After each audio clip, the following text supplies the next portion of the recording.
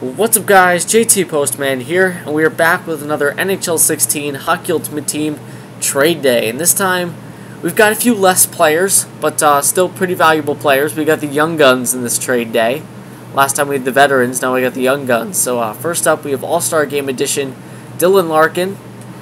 He's got 16 contracts in him, 14 trading slots. Not that that means much in this game anymore, because they got rid of the duration cards, but pretty nice card if you're a Detroit Red Wings fan, or if you're looking to maybe put some rookies on your third line or something just for some depth goal scoring.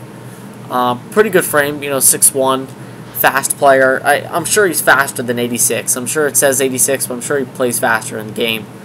But yeah, so any Detroit fans that are interested in that guy, I'm looking for about $25K for Dylan Larkin. That's what he's going for right now, around there. We've got Player of the Game, Jack Eichel. I know Buffalo Sabres fans would love to get their hands on this guy. 19 contracts in him, 6'2", 196. Pretty good shooting in hands for an 84 overall, but still, it's Jack Eichel. You're paying for the name basically.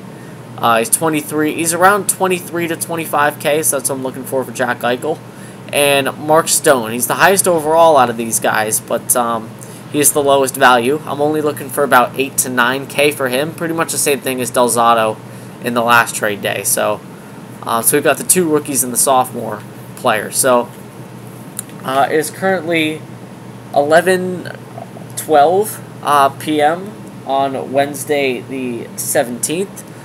I will put this up Thursday morning, the 18th, and I will check the trades Thursday night around 11 o'clock p.m. Eastern Standard Time. These guys are each up for a 30K start price, and my team name is JTPostman, the same as my YouTube name. So send in your trades off. Oh, I messed that up. I'm tripping over my words here.